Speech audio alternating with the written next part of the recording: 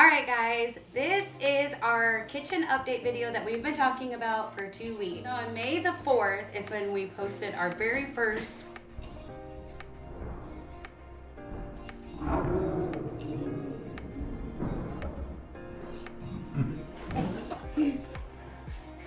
where'd you leave your boxing gloves? In the living room? Yeah. No, that's not where they go. Okay, where were we? On May the 4th, we updated our very first mobile home makeover video, and that was our kitchen video.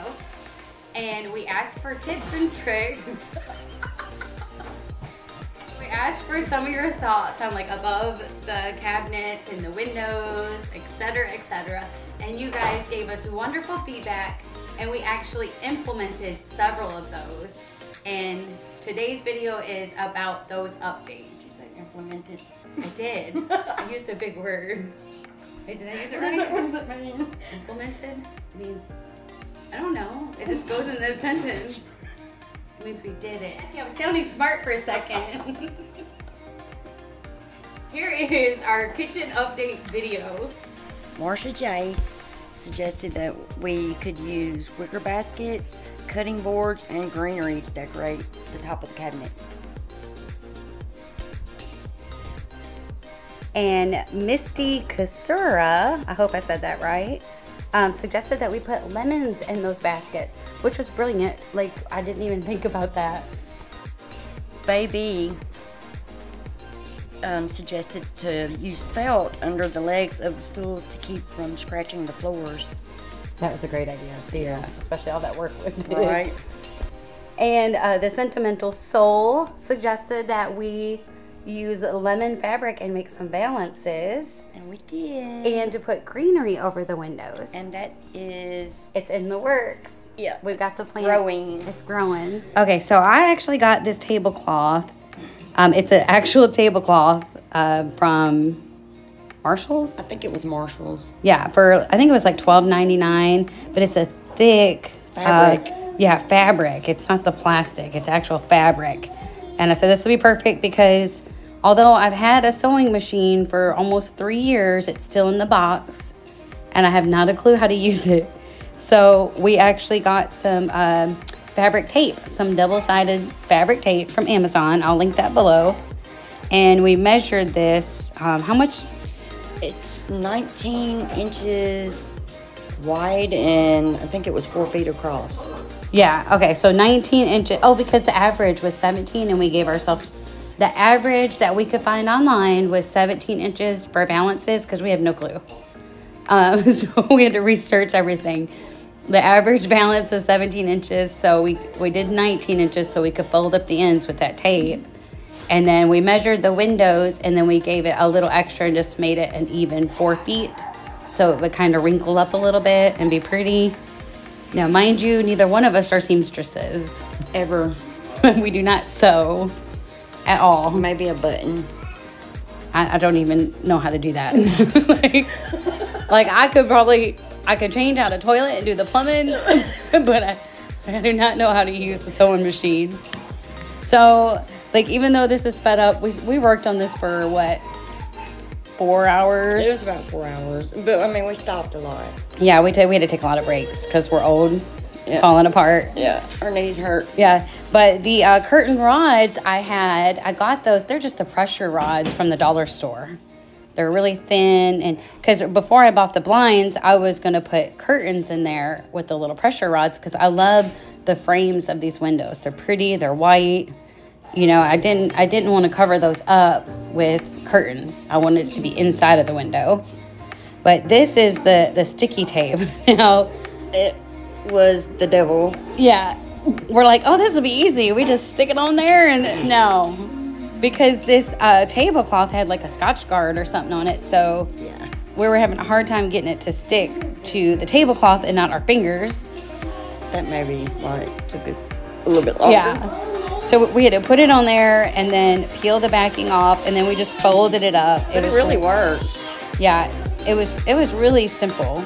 You know, when we finally got it. Yeah. We finally got our groove. We got down how to get the paper off of the back of the tape. And luckily we didn't do the top because we went around the edge of the tablecloth. So we only had to put the tape on the bottom, and then 2 of them we had to put the tape on the sides. But there it is, all finished. All those little, the little clips. Yeah, I also got those from Amazon. They were really cute. And they were really easy. And I love it. It just gives it like a cafe kind of feel.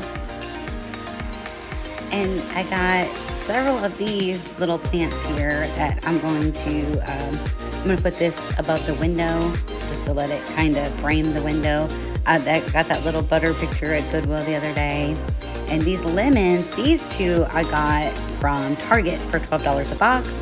Then I found this bag of 20, which is the same amount, on Amazon.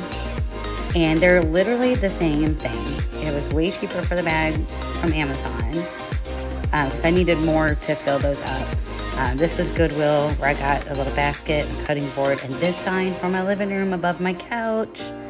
Oh my gosh, it goes perfectly above my couch, so I'll have to do an update on that too. But it matches my accent wall wallpaper perfectly.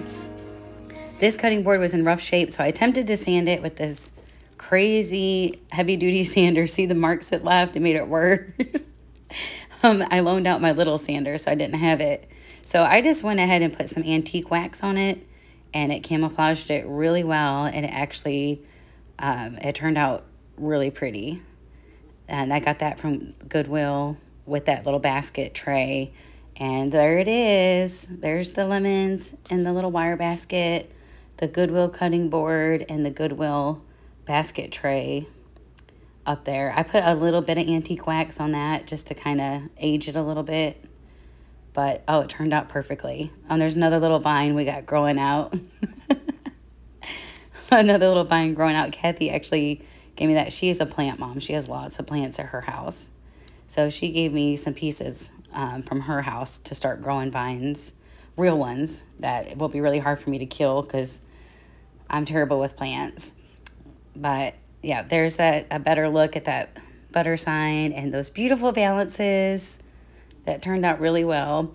And this I also got from Amazon, the felt tips for the bottoms of my tray.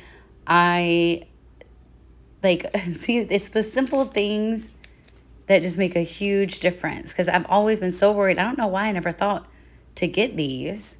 This is why I love you guys, because anytime I ask for any advice on anything, you guys are quick to help. Like, it's like we're like a YouTube family. I love it. And this is going to save me so much work fixing those floors. This is another thing I got from Goodwill, little cake cup holder, and I love it.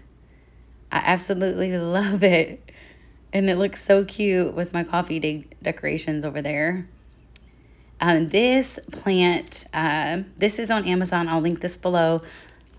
I'm excited about this. I've been watching these, comparing different ones. And this one, look, I've already got little sprouts. See them sprouting in there? I've got lettuce, spinach, and then I got some little tiny baby tomatoes that I'm going to grow in this thing. So I'll keep you guys updated on that, but I'm super excited. Like, it's a really simple process, and I'm excited to have my little veggies year-round. And one more thing, this plant on the right is what Kathy gave me. The one on the left, I don't know if y'all know, Lowe's has clearance plants. I got that. I got a lot of plants for $1.